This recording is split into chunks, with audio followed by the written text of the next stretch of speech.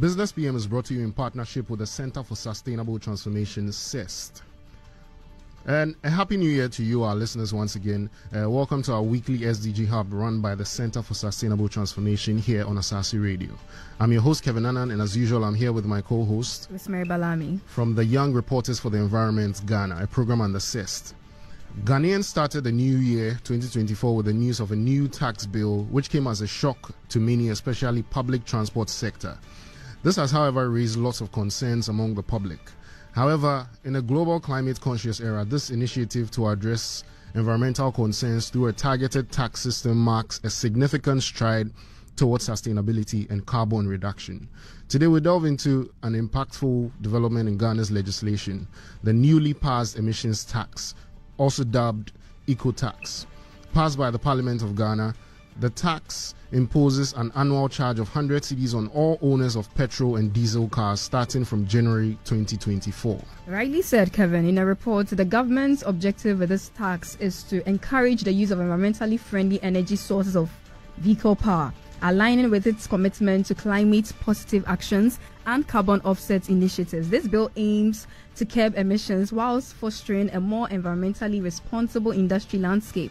Today, we are joined by esteemed guests who will bring varied perspectives on the crucial topic, exploring its implications, challenges, and potential for fostering a greener future.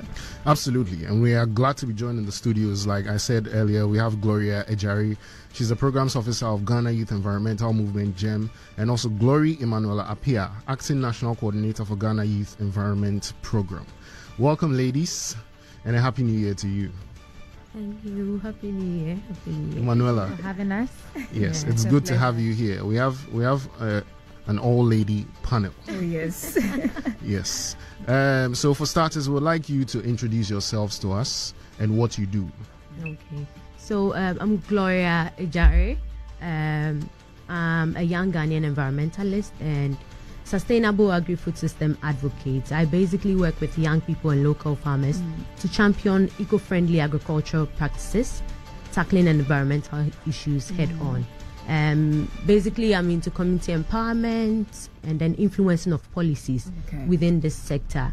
That is basically what I do. My work is to help ensure that Ghana transitions to a more sustainable future in the next couple of years ahead.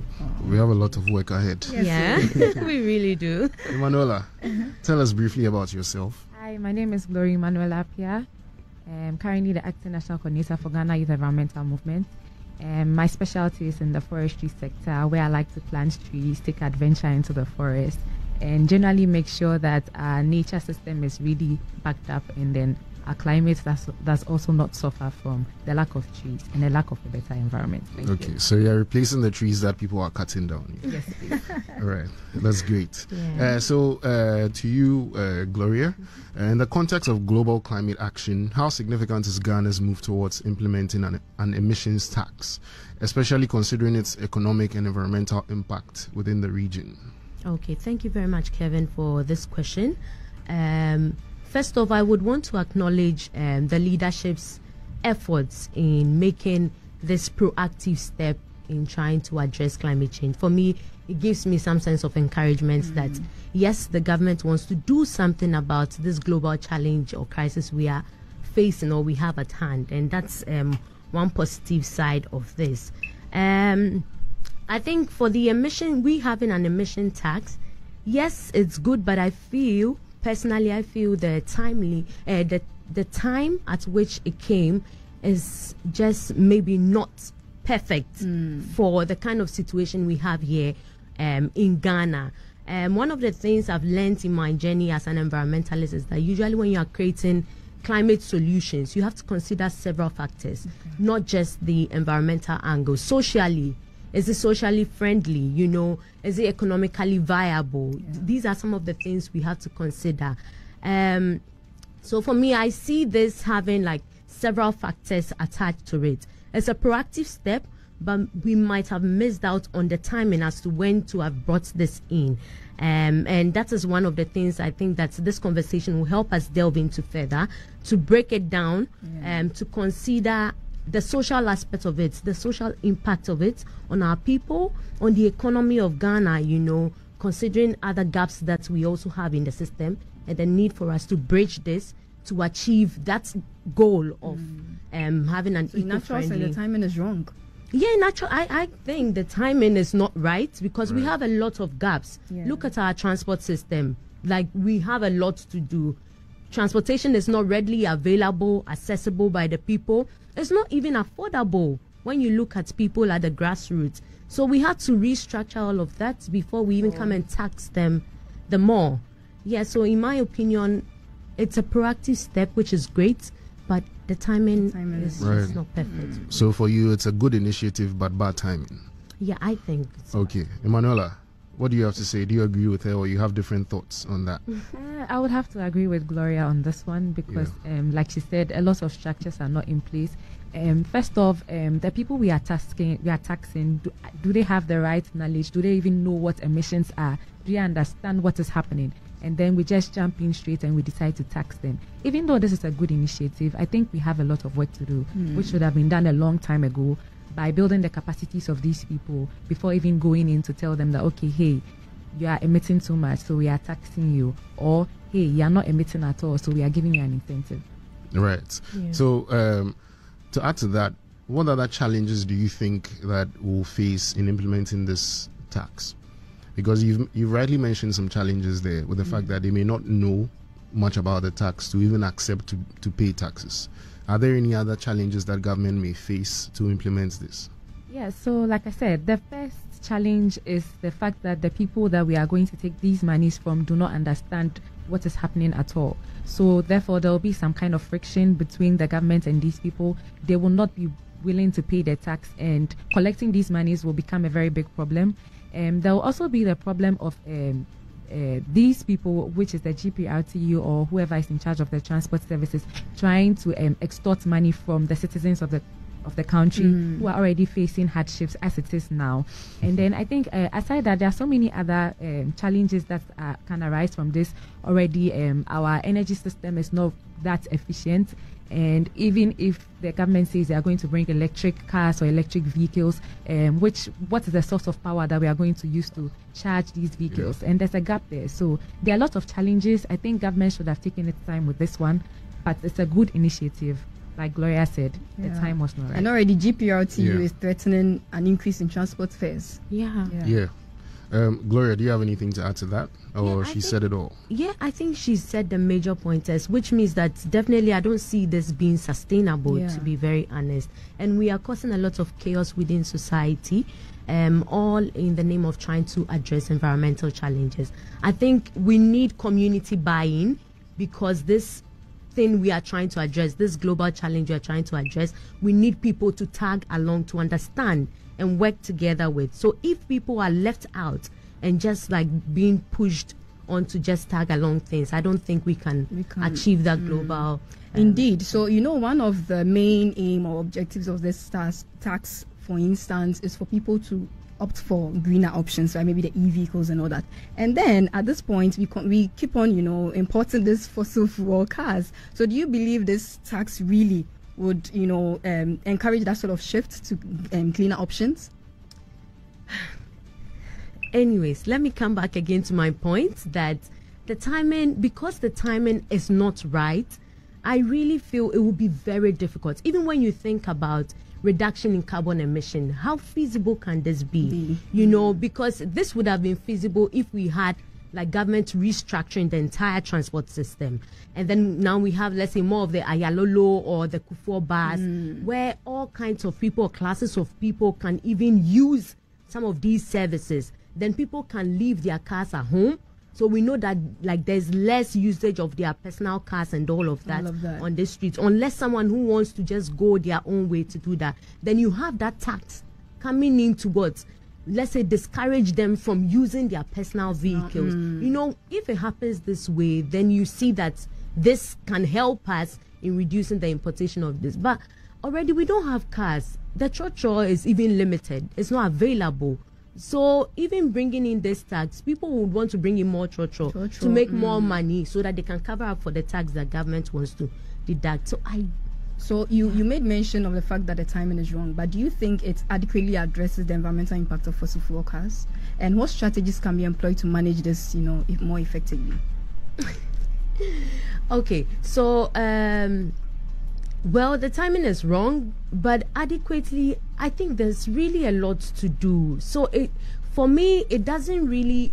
We need too much to do to ensure that it meets that standard that we want it to, or to meet that global agenda we have, to reduce the emission we want to push or we want to achieve, to also promote the use of eco-friendly transport system and all of that. Absolutely. For me, I think we have too many gaps within the system that needs to be resolved. Else, this particular tax, I don't know where it would take us to as a nation. So do you also believe there should be additional regulations or incentives in place to encourage the importation and use of, cleaner, more fuel-efficient vehicles in Ghana?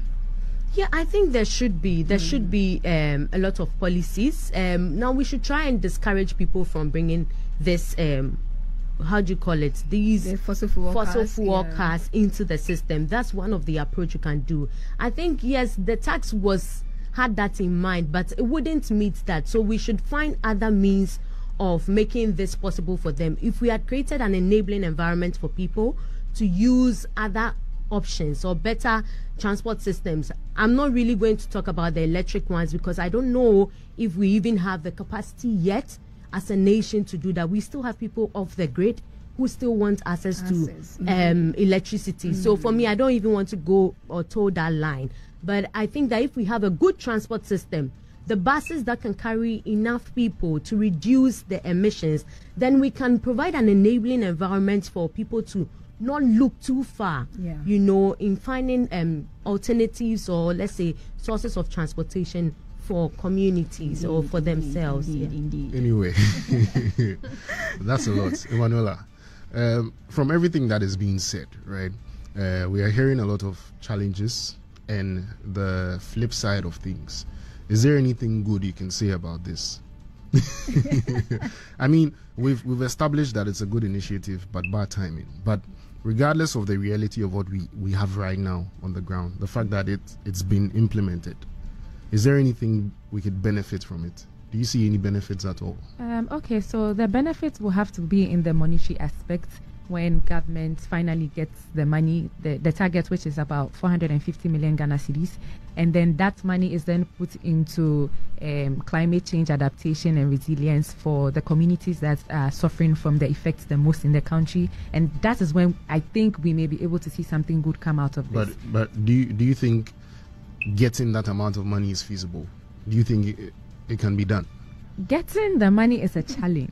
It's a very big challenge because the people will not understand why we are trying to take that amount of money from them in the first place. Yeah. But if we do get the money, then the money can be put into climate change mitigation and adaptation, and then we can see progress from there.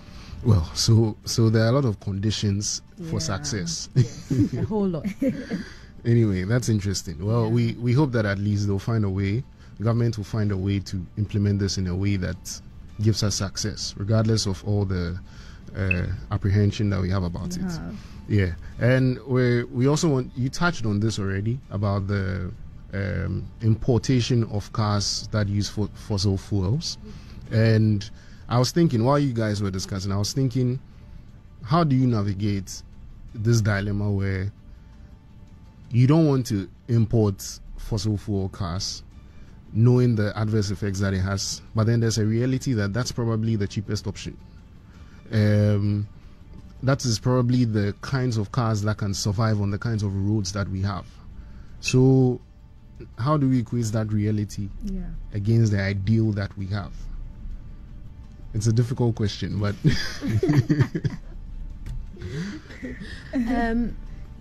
like you said, it's been made cheaper, I don't know.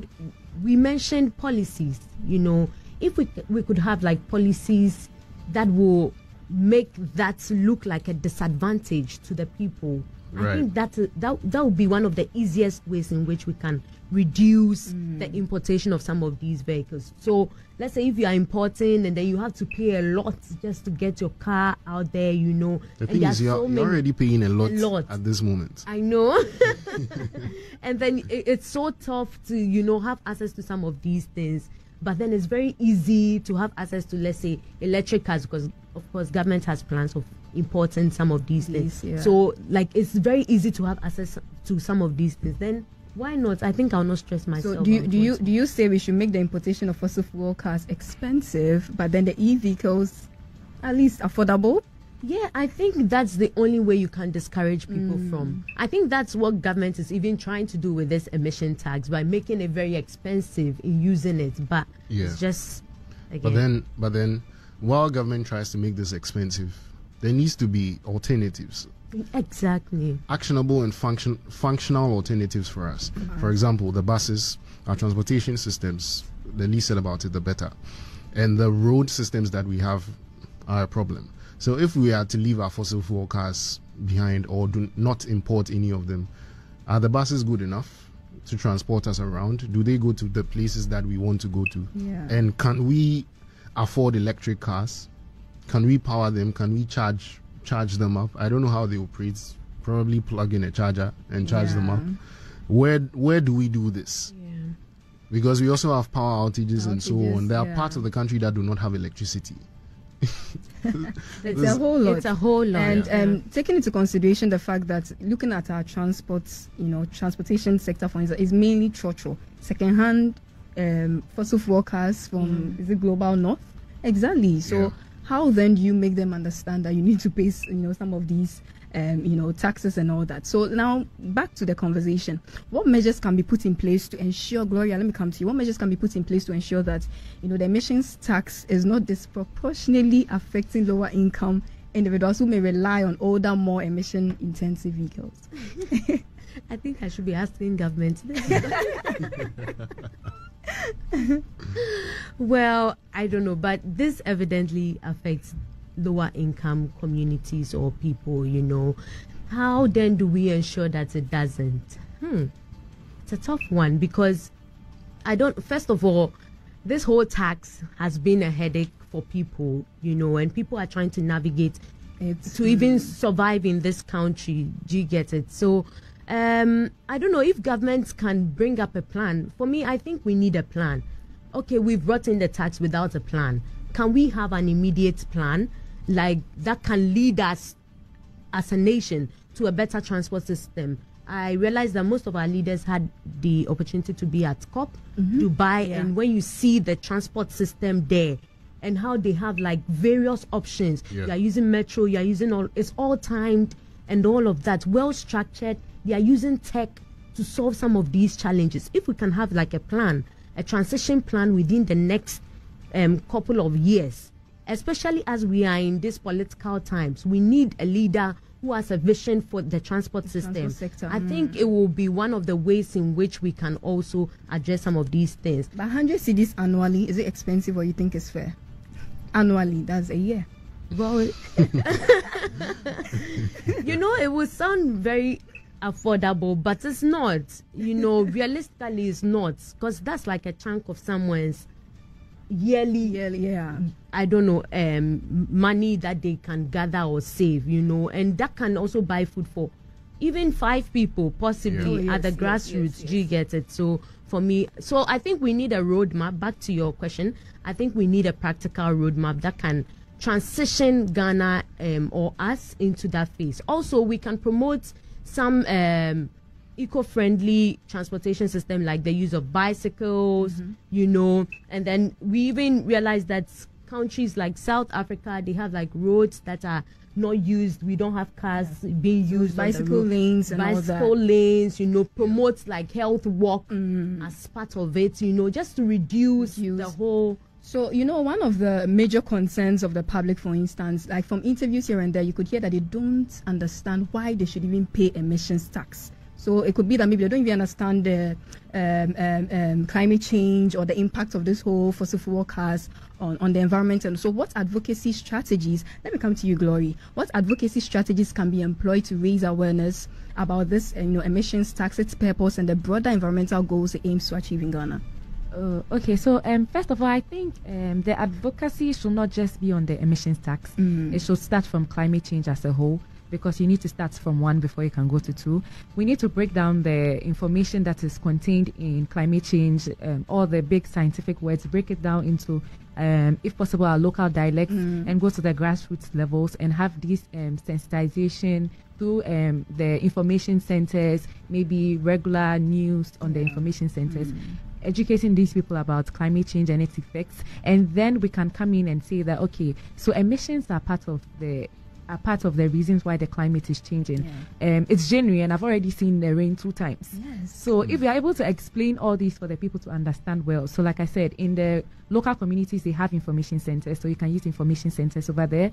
In the cities we have radio stations, of course, we are here. We have the television sets, we have national TV, we have social media, which has become a very powerful tool. When we use all these measures and of course collaborate with the non-profit organizations like GEM and YRE yourself, we'll be able to spread this information far and wide for all and sundry to hear, and then the understanding will be better reached. Indeed. Yeah, I think I'll just touch briefly on it. For me, I think that community-based approach is very, very important, and that's also one aspect of the work we do at GEM. Grassroots. When we go down there to the grassroots to engage people, we had one community advocacy, was it last year in March, on Galamsey, because we wanted to understand what the people really see. Are they seeing it the way we see it? Do they see any problem with it? So if we have things like this going on and we are able to go down to their level, break the concept down like Ella said, and then let them know that it's not something that is far from them, something they can see around them, that is when they can now start to think of ways to do that. Because during that Galamsey action, people were now, okay, if this is not good, what do you think I can do to also get money within the shortest time? We said you can do snail farming, bamboo production, and all of that, So if people have a practical view at the grassroots, because these are the people who actually contribute to what we do, I think that is when we can also see. You also think there should have been maybe stakeholder consultation, because GPRT, for instance, they don't even understand it and they are threatening to increase transport fares. So do you think there should have been like stakeholder consultation before even this bill was passed? Yes, honestly, there should have been. I don't know if NGOs were even involved, environmental movements. It was like a surprise New Year gift. I'd like to give them the benefit of the doubt and assume that some stakeholder engagement happened. Yeah, because I don't want to believe that there was none at all. Yeah, maybe it did. I don't have any idea about that. But from the interviews, well, if there were, they wouldn't have been threatening transport's, fare increase. Exactly. Yeah. So it looks as if GPRT weren't really even, So we have a lot of work to do. Really, we really have a lot. A whole lot. Anyway, so the main thing here is education at the grassroots level, the local level, community engagement, and all of that to reach everybody and let them understand that it's not too big for them. It's actually something they can do themselves. Interesting. And so, Emmanuella, you mentioned the projection of the amount of money that could be raised from this eco-tax. How can we ensure that the money is actually used for its purpose? That's a very nice question. From a perspective of an outsider, this question would be best for someone in government. Yes. But from your perspective, your work and everything, what do you think? So, like you said, this question will be best for someone in government. Yeah. So far, there's been a lot of discussions on climate change and its adverse effects in Ghana, and we are yet to hear if there's actually a special committee in government that is looking into climate change, looking into various kinds of solutions. So I think the best way to know if this money will actually be used for its purpose is to have a specific committee or maybe a specific body of government that is free from any political affiliation. Wow. That will be set aside and set as the custodians of that particular fund, and Nice ideas. With we hope that iron makes sense. hands, with iron hands, make sure that the money goes where it's supposed to go. Yeah. That's my idea. Nice. Interesting ideas. I hope someone heard us. Someone in power heard us. In government. Yeah. And in wrapping up, we'd like you to tell us, are there any successful examples of implementing emissions tax anywhere around the world that you think Ghana could learn from? Yeah. Are there any countries you know about that have successfully done this?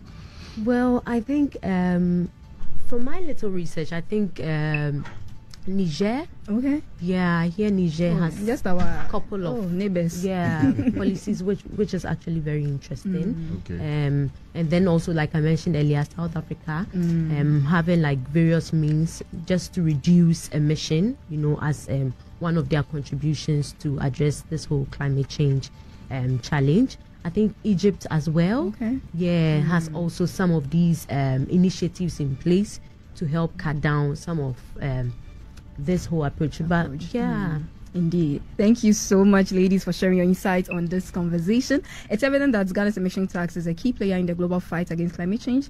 Its success will rely on collaborative efforts from industries, government, and also the citizens. So please tune in same time next week as we continue discussions on all things sustainable development right here on Asaase Radio 99.5 so that people and the planet can prosper. If you have any topic you want us to discuss, please share with us and shoot an email to sdghub@cestint.org. Remember, dear listeners, the future is in our hands, and it's our responsibility to ensure a healthier planet for generations to come.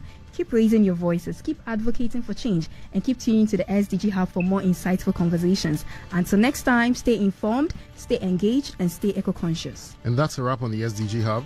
Thank you for staying with us here. We've been speaking with Gloria Agyare, Programs Officer, Ghana Youth Environmental Movement, GEM. We also had with us Emmanuella, Appiah, Acting National Coordinator for Ghana Youth Environment Movement. I've been your host, Kevin Annan, and I did this with my co-host, Rosemary Balami. We go back to Caleb.